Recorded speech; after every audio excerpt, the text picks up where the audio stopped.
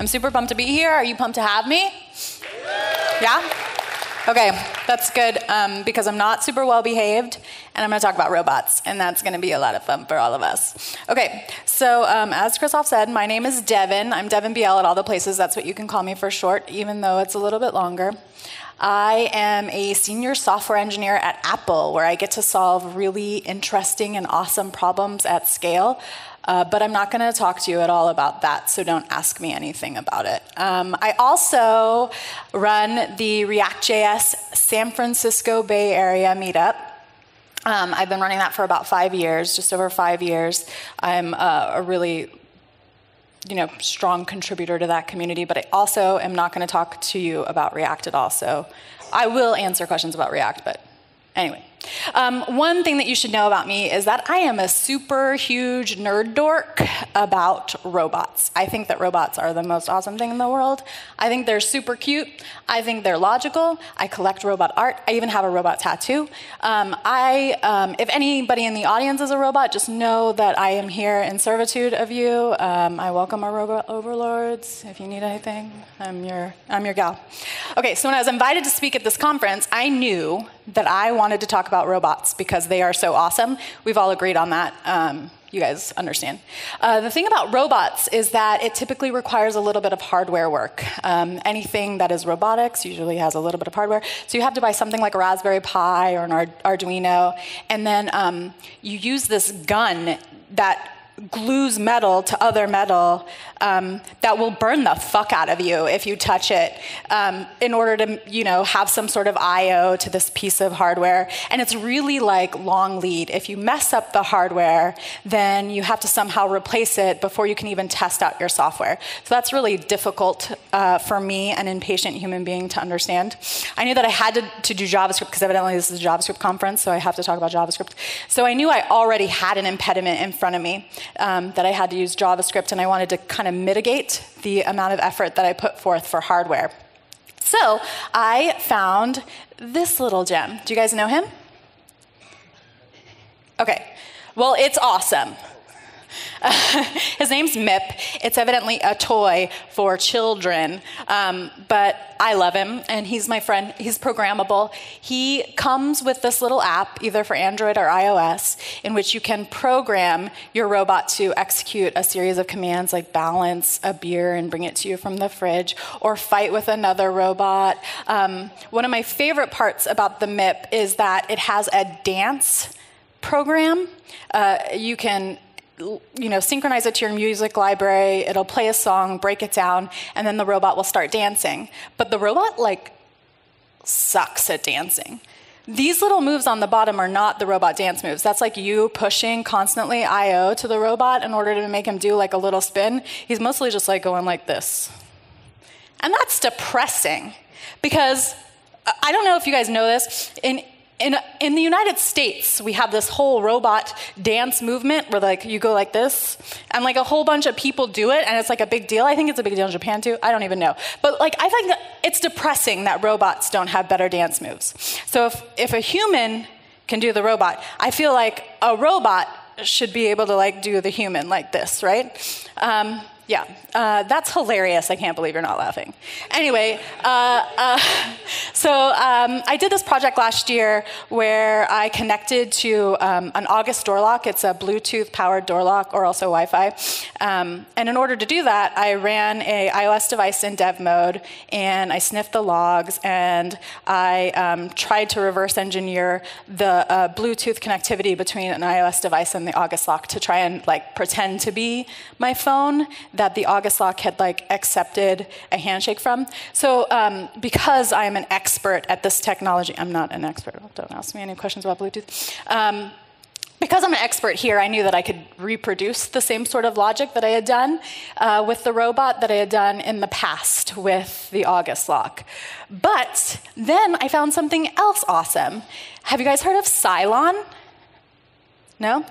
That's fine. It's from this hybrid group, and they build robotics APIs for like 20-something different hardware robotics things. So they've reverse engineered all of the I/O into a robot already, and then they've put that into JavaScript, so I don't even have to think about any of the complicated stuff, and I can focus on the important robot dance moves that we all know is like the fundamental important thing for our society moving forward. So like, I worked on that, and I'm grateful to Cylon, and Cylon people are dope, so look up Cylon, it's fine. The cool thing about the Cylon library is that it comes with this embedded Bluetooth scanner, which is a hard problem to solve, especially with JavaScript, so I was grateful for that. So essentially what you do is you run a scan, and then that scan returns to you an array of UUIDs. For each UUID, you say, give me more information, and I had to do that over and over and over again until I found the one that was labeled a MIP. Okay, this is a funny joke. So I named him Dr. Gaius Baltar. Does anyone get that? Yes, yes. Okay, so this is a reference to Battlestar Galactica. It's traced back to Cylon. Just take my word for it, this is a funny joke, and if you don't get it, just laugh, because it's good for your soul. So, yeah. Anyway, I talked to Dr. Gaius Baltar, and I used the documentation that was available to me with Cylon, and I connected via Bluetooth, and then I initialized my robot, and then I just sent him a bunch of movements based upon like what I thought a robot should be dancing. And I was pumped. It did take a long time to connect to Gaius, you know, like upwards of 2 minutes sometimes, but he was a sick dancer, and I knew that I was pretty much done with this project, so then I took a nap for a couple days. But then I thought to myself, if I could have one robot dance, what if I had 3 robots dance, and it'd be really incredible and exciting, which it would be. And then I like copied and pasted the same code that I sent to Gaius and sent it to the 3 robots, and they were terrible at dancing. So in JavaScript, we had this thread, the one. You guys know about it? Yeah, just the one. That thread sucks, because you can't like send a bunch of Bluetooth commands through and a bunch of like movements to make a robot dance to 3 different robots at once. I can never connect to all 3 robots at the same time. So I had to start like breaking down my problem space and figuring out like where all of the different problems were being introduced. First and foremost, Bluetooth is like super unpredictable latency. Even if I wanted to fake it in front of you and say like, oh, I think it'll take 2 minutes to connect to robot foo, and then with robot bar, I'll be able to like initialize them afterward. The problem was I could be sending all of the movements to robot 1, and he would almost be finished with his dance moves by the time robot 2 started. So like having them dance to the beat of a music was virtually impossible. The robots are also a little autonomous, so before I connect to them, they could be at different places in front of me, facing different directions. So by the time they started moving, if I just was executing a series of strings, they wouldn't a series of commands, they wouldn't necessarily be dancing in sync, which was problematic. Also, they're on wheels, so like when you see the floor with little ridges and stuff, those little ridges will cause them to get out of sync too. So that was kind of lame. Every time I would see them dance over and over again, it was kind of ugly. Another interesting thing is one of the robots that I bought is just a phenomenal dancer. She like gives higher kicks than everyone else, bigger spins, and like no matter how many less batteries or level of programming can stop her from being the best dancer of the 3. So we'll just take a quick pause. This is an actual photograph of all 3 of my robots. On your left is Boomer. She's the best. And then the background dancers, Gaius took a back seat. So it's Gaius and 6 are the background dancers. This is another hilarious joke about Battlestar Galactica. So yeah, these are the robots, and this is what they look like with their clothes off. Oh, so here's a cool thing. Okay, you guys know about node clusters? Yeah. Okay, so I follow the documentation exactly. I'm not an expert on this. Maybe I am. I don't know. maybe compared to you. I don't know. So essentially what you do is you create a JavaScript file, you fork, you create an instance of a cluster, you fork it, which immediately re-executes the entire file at once. So your file is essentially like one giant binary conditional where you say, if it's master, execute this bit of logic. If it's a worker, execute this other bit of logic. So I could do all of like the trace work on BPM work and do all the Bluetooth connectivity with one instance, and then do all the dancing in separate instances after that. So this was cool. This solved one of my problems, which was connecting to the different robots at different times and kind of solving for that Bluetooth latency as well. So then I started thinking about other ways to solve my problems. The first thing was that I found a bunch of people using Cylon and their sister projects doing discovery, the Bluetooth discovery in a separate thread, then doing the movements. So essentially, you could do the discovery of Bluetooth, you could initialize your robot, and then as a callback, or like an anonymous callback, you could say, later on, execute this series of movements. So I did that. So that at least gave me, I had to sort of fake how long I knew that would take by lots and lots and lots of permutations. But essentially, I could predict, like, it would take at least 8 seconds for all of the robots to become initialized, and then I could send them all the movements at the same time in the worker cluster. But I had this other problem. So have you ever seen a whole lot of people dancing on stage together, and one person will like fall down or like kick extra high, and you look to that person, but sort of instantly they kind of gain back sync, and you lose them in the crowd because they're good dancers? That concept, so I read this blog post about an actual human dancer, not a robot dancer, who taught me about dancing in time. So essentially with human beings, when we want to dance, we don't say, here is my series of commands, please execute them, and hopefully it aligns with the end of the song by the time I am finished with all of my moves. Instead, we listen to these these cues in music to say, here's when I'm going to do my high kick, or here's when I'm going to sing like this, or whatever. So I needed to do the same thing with the robots that humans do when they dance, you know, like this. So I had to break down the music that was coming into BPMs and duration.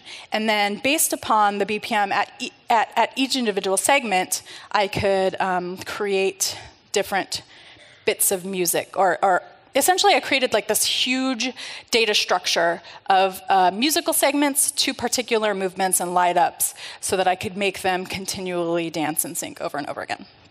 So that's the end of the slides. I'm just going to show you some code real fast. It's kind of boring. Do you guys want? Yeah, I'll show you this. So essentially, this is my executable, my app.js. You can see there's more funny jokes here. So you would have a Cylon wrapper, like you wrap it up. But I called it Cylon wrapper, like with your mouth, because that's funnier. And for each, I could probably put these in. Hindsight's 20/20. Anyway. The choreography I called Money Moves because of Cardi B. You guys know, she's great. Anyway, so each robot has choreography, and it's incredible because I'm an incredible developer. And you can see here is the master, in which I'm like doing all the logic to break down the music. And then I'm sending these messages to the worker, in which, and the message is dance, duh. And then each robot, when he is ready, begins to dance, executing their money moves. So Boomer's money moves are just like a sequence of, I call them zips and zaps. Zips and zaps, and those are, I had to break it down. Essentially, like, you turn into different directions, and it takes an angle and a speed, and the speed is like centimeters per second. It's not very intuitive. And then a series of boom, swagger, booms executes zips and zaps, and then you can see that the dance moves are, various segments to that. So that is that part of things. So everyone, I'd like to introduce you to my friends. So first and foremost is our star of the show. This is Boomer. She's going to say something cute. Yeah. So she'll go first. So that's Boomer. She's the best dancer of them all. And then we've got, this is 6. Yeah, they make a lot of cute sounds, actually. Okay, and then this is Gaius. 6 is a big mover. I gotta keep her. Okay, here we go. Just wait. Just wait.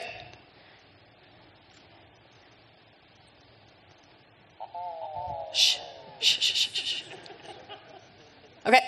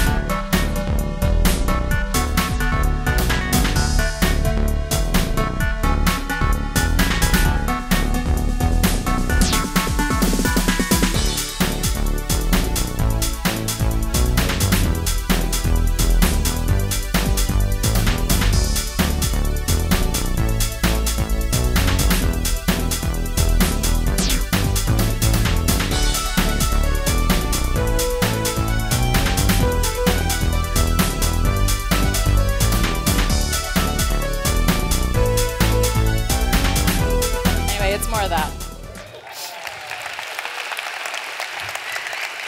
Yay.